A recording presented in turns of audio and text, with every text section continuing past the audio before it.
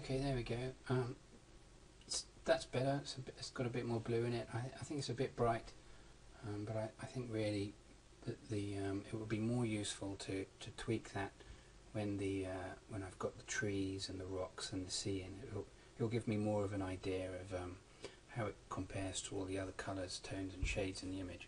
So I'm going to leave that for now, and bear in mind that I can come back into my material here. I can go to the grass colour correction to quickly alter that. I can make it darker or brighter here, and just shift the hue a little there. And I can do exactly the same for the sand as well. If I change the sand, it's an instance of the sand on the beach, so that's all set up quite nicely there. Right, now this would be a good time to save the file. So I'm going to go to File. I'm just going to save it. I'm just going to save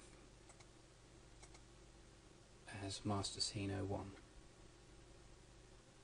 Okay, so just a few more things to work on this texture for this object here before we move on to something else. And so whilst I remember, I'm just going to alter this grass a little bit more. I'm going to go to the colour correction level here. I want to desaturate it a bit up to about there, and I still think it's a bit light, so I'm going to take that down to 0.4. I'm going to bring the sand down a little bit as well, just so it's not too much contrast there. Now, the top of the landscape here, this is a road with a driveway coming down, and we need to texture that, and I've chosen a gravel texture for that. I want to put a gravel texture in. I think if I had a bit more time, I might put tarmac for the road and transition that over to some gravel, but we're just going to put gravel in today. That's going to be fine. So the way to do that is to bring up our material map navigator, and I did try and do some of this with the new material slate editor, and which I quite like. I'm still forcing myself to get used to using it. I didn't really have enough space on the screen to use it very well, and plus, to be honest, I'd be fumbling through it a little bit. So I've stuck with the old, I've stuck with what I've been using for the past 7 years, and I do pretty good with it. I know my way around it now.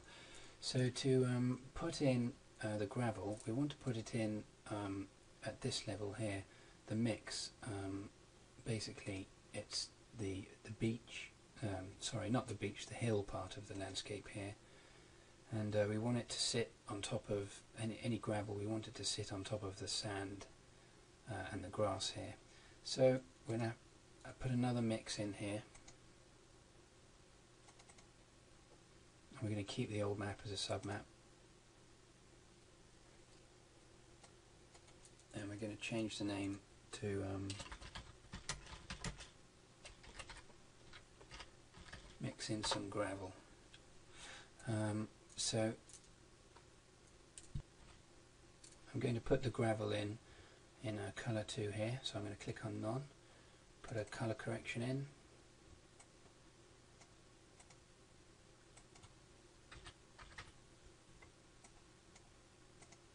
and the bitmap I'm going to use for this is, again, it's in the project folder, and it's called Gravel Diffuse 02. And it's just a bitmap of some pea gravel.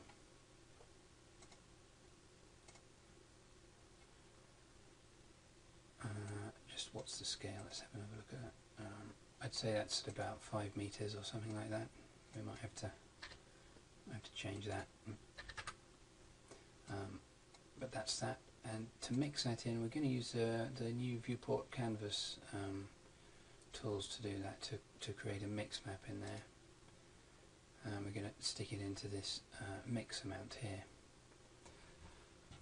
So we'll close that down, and we'll get a good view of this. I'll hide everything else.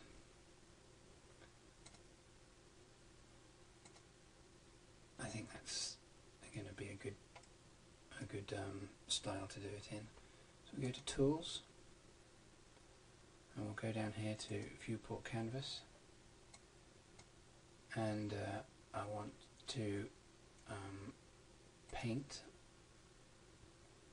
and now we've got to find in that colour mix in gravel, and it's this mix amount here. So I'll click on there. We don't need a particularly high resolution, but I'll say 1024, and we need to give it a name, so I'll save it in the House by Sea project folder. I'll call it gravel mix map. I'm going to save it as a JPEG to keep all these file sizes down, but I wouldn't normally. I'd normally be saving all these as bitmaps or targets, and that's fine. Right, the first thing we need to do is for this, just change this mapping here from real world so we can paint on it nicely. I'm going to add a new layer, and I'm going to paint on this new layer up here. I'm going to paint, it doesn't really matter which way around I put it, I suppose. I'm going to start off painting black. So I want to paint the road and the gravel drive black. Right, let's just zoom in.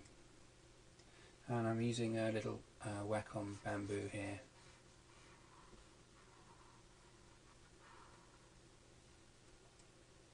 Oops. There we go.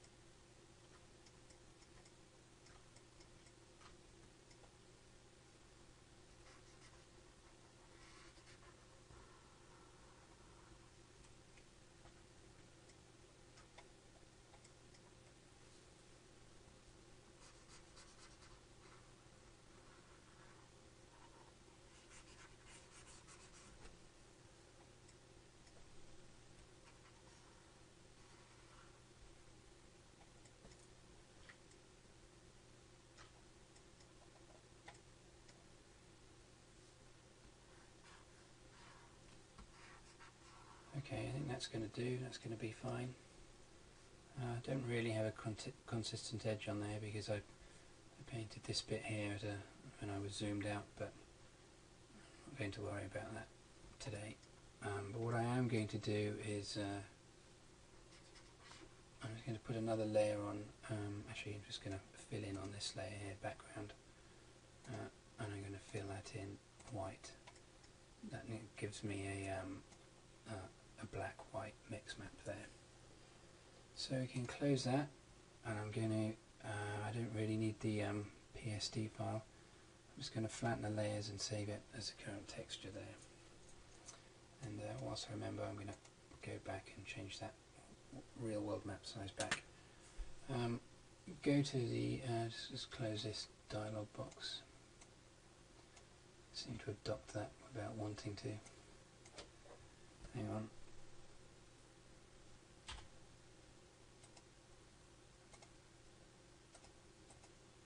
Float and close it.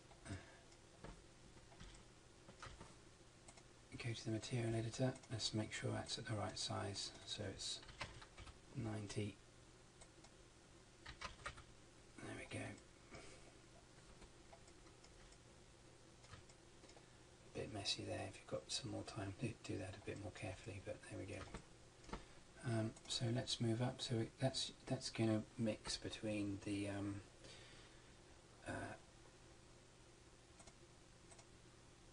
the sand and the driveway, and I think I've mixed those up. Let's just quickly see what's happening. Yeah, I've done that again. We can close that, and I'm just going to swap these maps here. So I'm going to drag that one there and ask Max to swap them. Let's have another quick look at that. That's better here. Okay.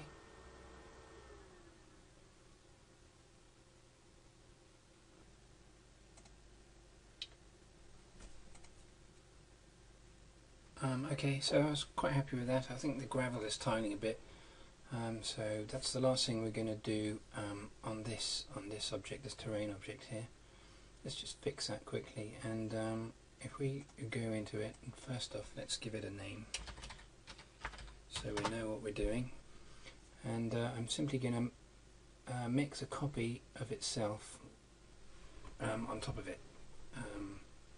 So I'll choose another mix map here, and I'll keep the old map. I'm going to copy it down. I'm just going to mix in perhaps 30, let's see what that does. And I'm going to make this much bigger.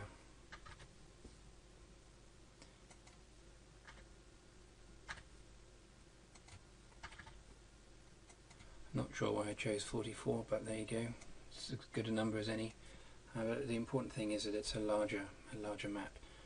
So we'll just go and have a quick look and see what that's doing when we're zoomed in a bit more here.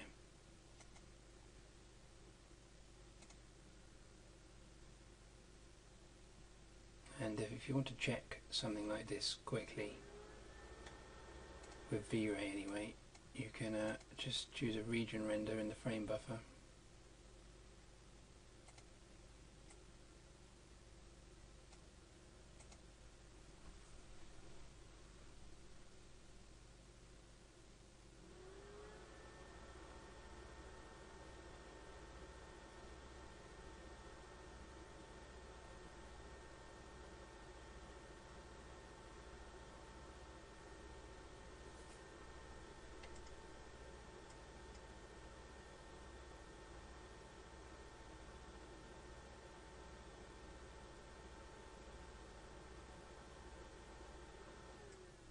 Okay, there we go. You can see the difference in the edges there between on the mask. That's the sort of thing that annoys me. So if I had time, I probably would go back and fix that. But that gravel there is, I think that's fine. When you're zoomed out, it's gonna, I can't see. It doesn't look. I can't see any noticeable tiling, and I think when we're closer in, you'll see that it's the other map will come through. Perhaps the large map was a little strong there. That's just one of those things where you'll have to decide which look you like there. So really, we're done with this now. The next thing we're going to look at, and I'm conscious of how much time I'm taking here, but the next thing I want to look at is scattering a few rocks around here and putting some ocean in, putting some water in there, and getting the ocean and the rocks and the beach to interact procedurally